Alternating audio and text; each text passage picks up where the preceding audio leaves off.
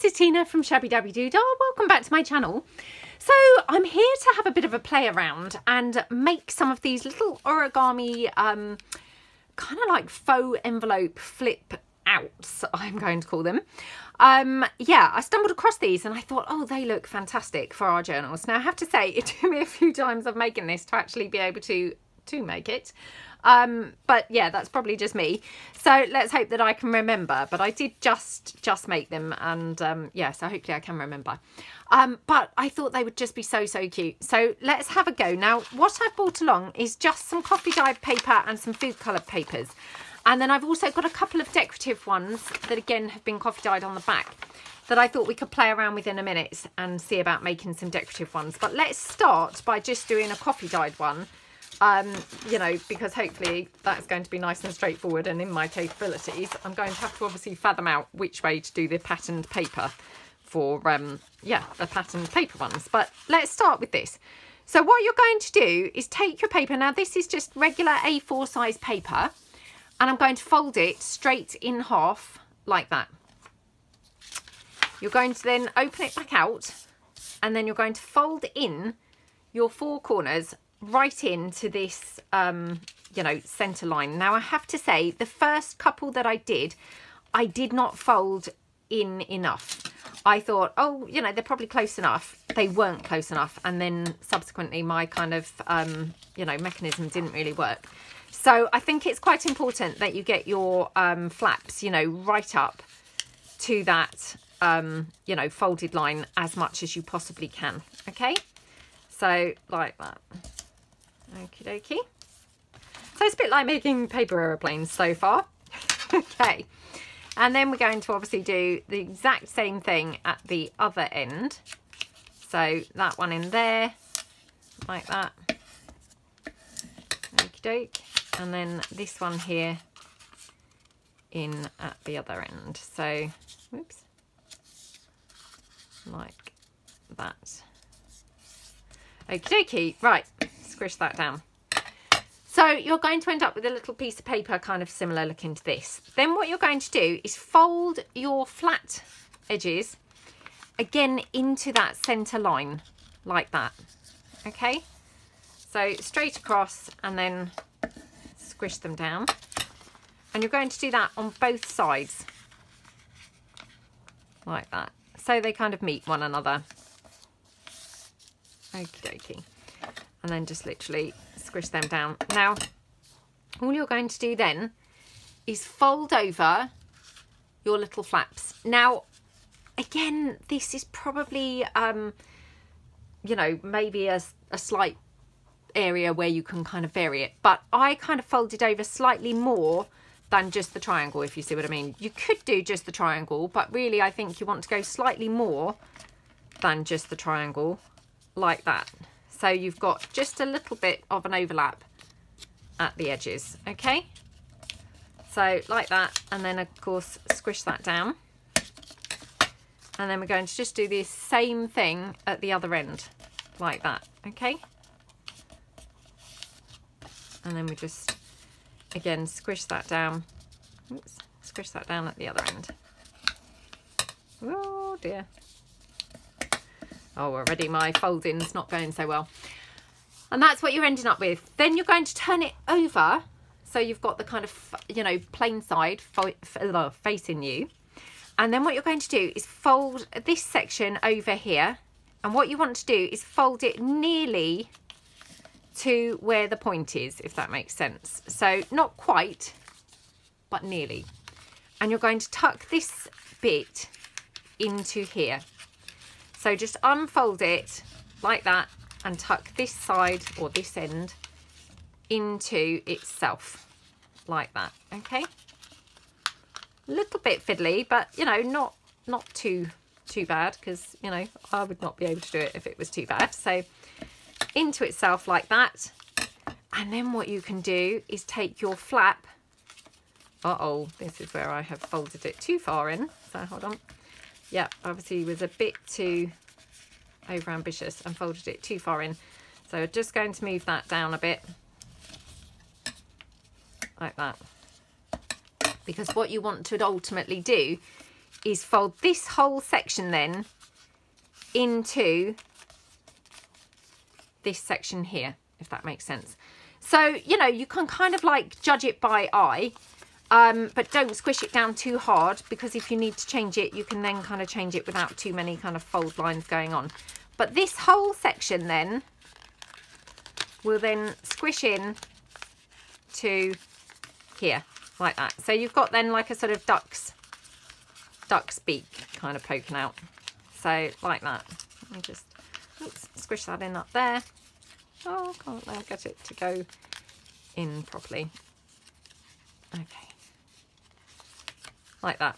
And then you can squish the whole thing down, obviously with your bone folder or your, you know, scissor handles, whichever you're using. Like that. And like that. And then if you pull your flap, whoops, and this is where this now is not really working, and it obviously, it did work perfectly just now for the one that I made as a prototype, but of course now it's not now wanting to work for the purposes of the video. Oh, right. What you do is you pull out your flap like that, and the whole thing then pulls out. And obviously if this was just tucked in rather than glued down, you'd actually be able to open the whole thing out and have the whole thing as journaling space. So, you know, they're quite nifty, aren't they? And yeah, quite a lot of kind of, you know, journaling space tucked within there. Just going to fold this up again. So like that. And then this whole section, like I say, is going to then fold in to there. I'm just going to squish that down first, and it might be a bit easier then to actually get it tucked in. So the whole thing then tucks in like that. Oops. Like that. I mean, yeah, they're just a little bit fiddly, but once they're kind of in, then they are in. And then, of course, I thought you could just decorate the flaps up with maybe like the smallest of the Tim Holtz paper dolls, or, you know, maybe some butterflies. I'm just seeing whether I've got a butterfly handy here. Oh, my vintage circles, they would look pretty cool on the flaps as well. So yeah, loads of different ways that you could decorate these up, which I just think would look really, really pretty. Just a little rosebud there. I have to say, I'm really quite liking this little chair, you know, from the vintage circles. So let's just get that one glued down on there. So all I'm going to do is just apply hot glue just to this pointy bit and just to the top of there, and then that goes on there like that. Okay, and then the whole thing again, like, you know, like I say, it just pulls out. So I'm going to make another one in a second, which will hopefully go a bit smoother than this one. I don't seem to have made a very good job of this one, but hopefully it's kind of worked okay-ish enough for you to sort of see where I'm heading with this. And like I say, you know, after we've made a couple more plain ones, and I'm a little bit better at folding them and doing them, we'll try and do one with the patterned paper, because I think that would be really, really, really pretty. So that's that one. Right, let's make another one. And I've got this food coloured paper here in the green. So let's do this one now. So we are folding it in half in the first instance along the lengthways. Okay, so in half along the lengthways. Now I'm pretty sure that kind of any difficulties come, you know, if your your folding is just even slightly out, because, you know, origami type projects, and that's what this is, they're actually quite precise, aren't they? And, you know, if you kind of out by just a millimetre or two, they maybe will muck up your, you know, your future folding, and then inevitably your, you know, tucking in and things like that. So again, take your flaps, or, you know, your corners, and make your flaps like this. So into that centre line as much as you possibly can, like that. Okay, squish that down. So I will just do this end now, because we're going to be doing it obviously at both ends. So like that. And then this one. Oops. Like that. Okie dokie. And then here, this one here. Like that. Okay. And then just squish the whole lot down. Like that. So you're left with this weird shape piece, and then you're going to fold your straight edge, like we said before, right in to that middle center line, like that. Okay. Squish that down with your scissor handles or your bone folder, like that. And then exactly the same here, center line, fold it down, like that. Okay, right. Then what you're left with is obviously your little ends. So you're going to take your first one in. You just want to, like I say, fold it over slightly so that you can tuck this in. Now I'm going to do this slightly less this time and see whether this, you know, works out a bit better.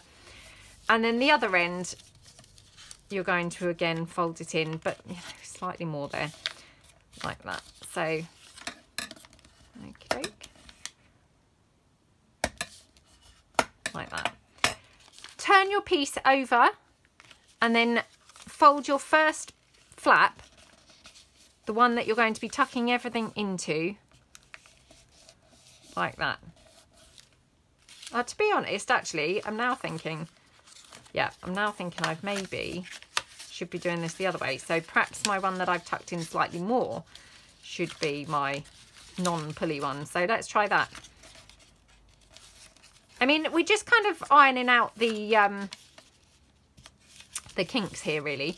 Because like I say, I mean, there's sort of, you know, they are straightforward, but it is really all in the, you know, the folding mechanism, really, that you just want to kind of play around with and find out what is the way that works best. I mean, unfortunately, the videos that I saw were, you know, the ones that are, I mean, it's probably aimed at children more because they're kind of more like kiddie crafts, but you know, where it's kind of got the music playing and they do it in sort of fast time, just showing you quickly how to do it. And, you know, this is fantastic for obviously giving you the ideas, but you don't necessarily kind of then hear, you know, have they left slightly more? Have they done it less? You know, that kind of stuff. So, yeah, we're just kind of ironing out the kinks and finding out what works best here. So this one, what I've done is I've taken the one that I've folded slightly more on each end and I've actually tucked that one in. This one I have left pretty much at the edges, if you see what I mean. And then I'm going to try folding this in. So it's not folded in thirds. It's slightly less, if you see what I mean, on this side. And then I'm hoping that this is going to give me a bit more room to do my tucking. So let's see. Oops. Take that up to my folded line. Like that. Okay. So, yeah, not too bad, to be honest. Not too bad. I mean, definitely, you know, it's a bit of a trial and error as to where exactly your folds are going to go. But I do think they're worth persevering with because they are very sweet, aren't they? And, yeah, I think they're, you know, they're quite a nice little pull-out type piece. So let me just see what I've got in here. Oh, the other thing that would look quite nice on here are bows. Let me just see whether I've got any bows that would be sort of the right colours. No, I can't really see any. Got a bright red one, but of course that's not going to be quite right, is it? Got some flowers. They're probably too massive. They're quite big, aren't they? Yeah. I think they're a little bit on the big side. Honestly, I know I say it so often, but we have all these things and just never still have the right thing, do we? I mean, how can that possibly be? Right, got some other bows and butterflies and things like that down at the bottom here.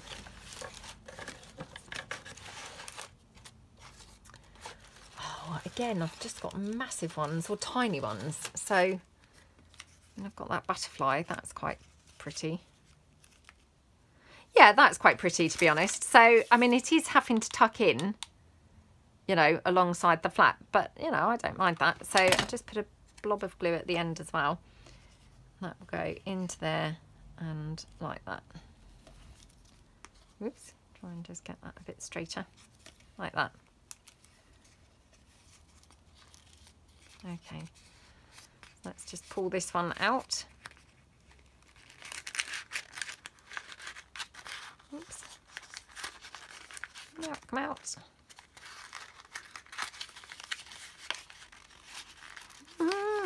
Now glued this in. Oh my goodness, what is going on? Now glued it in, I think. Oh no, I haven't. Right. Okay, so yeah. Right, probably ideal to glue your little flap, you know, piece in before you tuck it in, because yeah, once you tuck it in, it's not then very easy. Right. Okay, and then just hook that into there, like that. Okay. Oops. Like that. So yeah, I mean, they're quite nice because as well, you know, you've got a whole piece of paper there, you know, for journaling, but the whole thing has actually folded down pretty flat. So, you know, you're not going to bulk your journal out, but you are going to get a whole sheet of paper there for journaling, which is pretty cool, isn't it? So let's do one in the patterned paper. Now, need to focus a little bit because my mind goes completely blank as to which side is going to be showing. So the side that's going to be showing is the side with all the folds, if that makes sense. So, right, let's think. Okay, right. So we're going to fold this in. So I'm doing it with the pattern side out at the moment, unless it then pans out that I've done it wrong. So, and yeah, I would not be surprised at all. It's quite likely that I've done it wrong. So fold that in like that. Okie dokie. Then you're going to take this, open it out and fold your little triangles at every single corner. So one there, one there. Turn it round and do your other two. Like that. Okay. Right, like that. Then you're going to take your flat edge, fold that straight up into that middle section, like that, okay? And then you're going to fold your next one, again, straight into the middle section on the opposite side. So you've got your two straight edges meeting one another, basically. So, like that, okay? Okie dokie. Right. Squish that all down around all my edges. Now, still trying to decide whether actually I would be better off not having, you know, where I've left these space kind of gaps. So, yeah, should we try it without those and see how that pans out? So, we'll have this one like this. So, it's just folded straight along, basically. The problem is, I think when this is folded over, that's going to be flapping around a bit. I think it does need to be in just very, very, very slightly. So, yeah, because otherwise it's just going to be, you know, not quite tucked in enough, if that makes sense. So, again, just like we did in the last one, I have tucked that in or folded that over so slightly over, if that makes sense, just so that this is going to actually tuck into the sides rather than be a flapping triangle. Okay, you do need that little tiny overlap because otherwise your triangle's just literally flapping around there. So again, turning it over like that, and then this one is going to be our, you know, foldy piece where we're obviously folding it into. So bringing it down, folding it over like that, squish it down Okay. Straight across at the bottom. And then you're going to take your little flap and we're going to just tuck that in. And I'm just going to do my fold marks, or my fold line after I've tucked it in. So take it to where I want it to tuck into.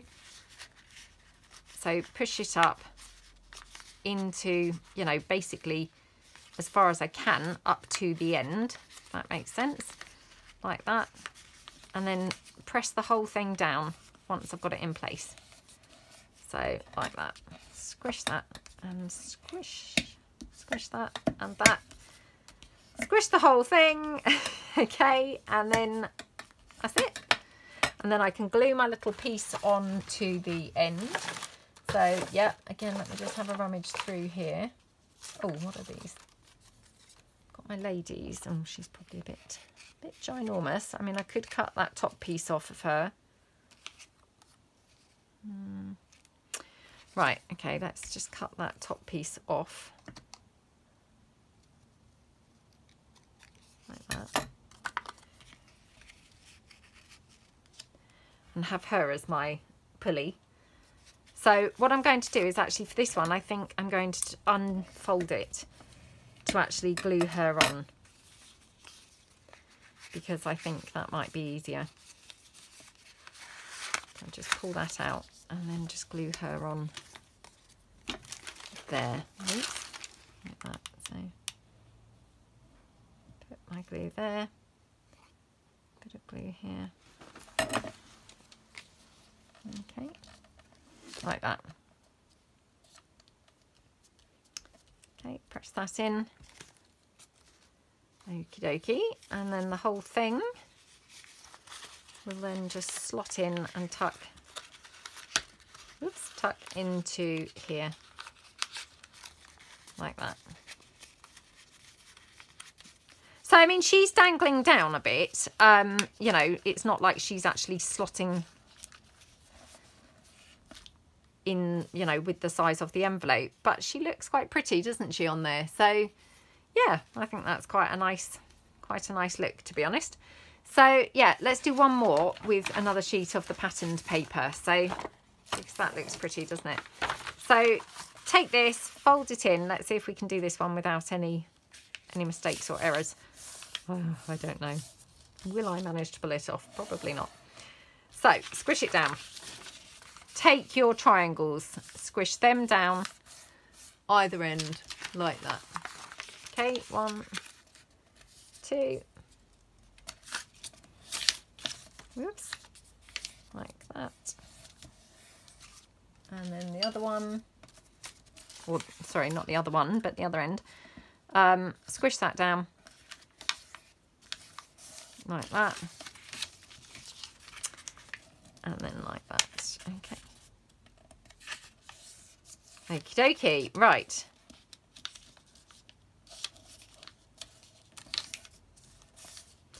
so my ends are nicely squished in and, you know, looking good. Going to take my middle sections, fold them straight into the middle, funnily enough, and then, yep, squish this one straight into that side's middle, like that. Okie dokie.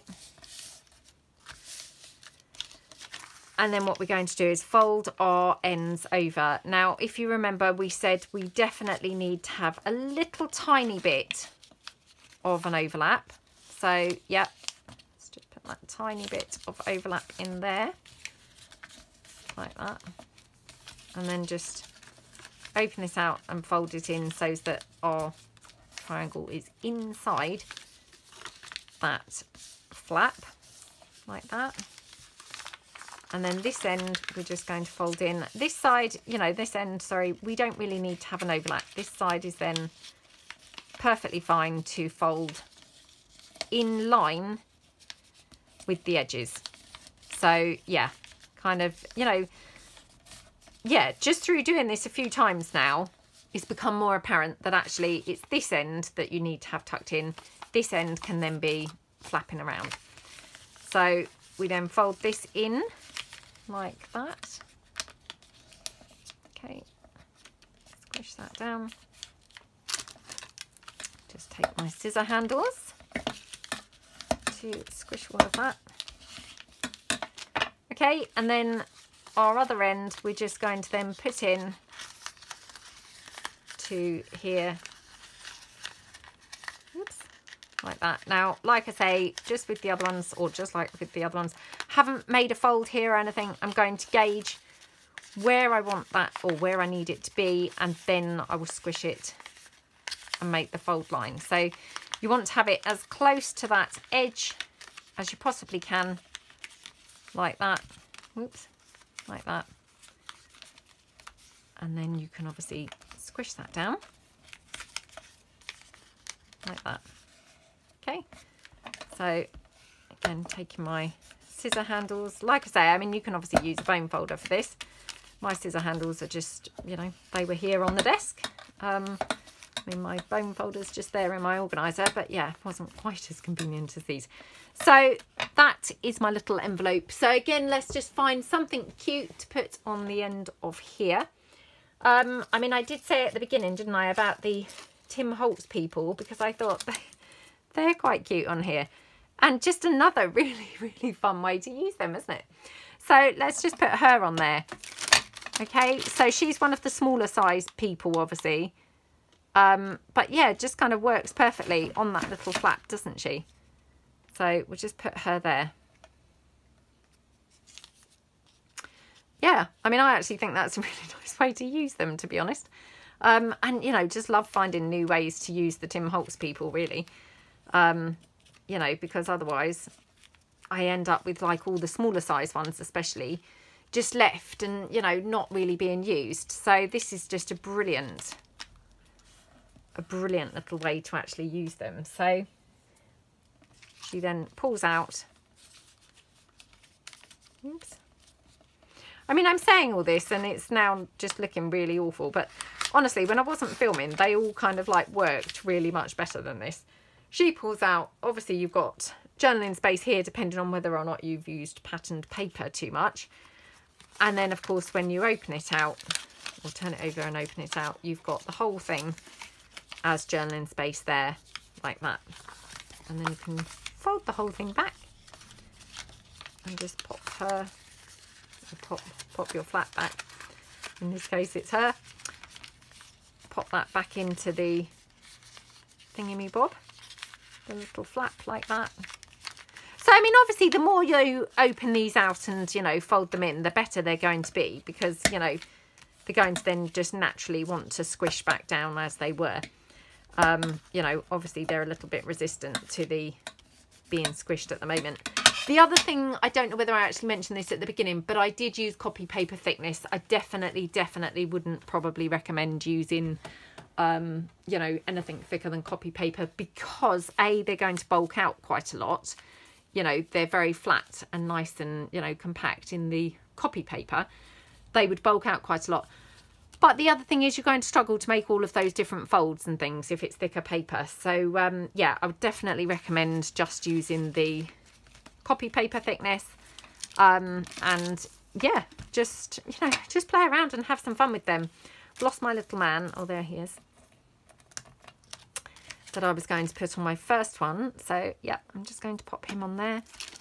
I mean, like I say, I just think these Tim Holtz people, the small ones, you know, that, like I say, I've sometimes struggled to actually find other things to do with the small ones, or, you know, ways to use up the small ones.